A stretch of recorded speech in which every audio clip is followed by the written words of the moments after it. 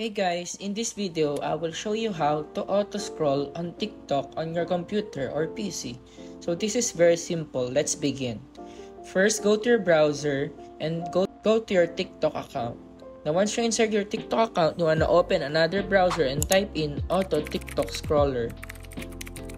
And click this Auto TikTok Scroller at the first option. Now, simply click Add to Chrome and click Add Extension. Now, once you're done, go back to your TikTok.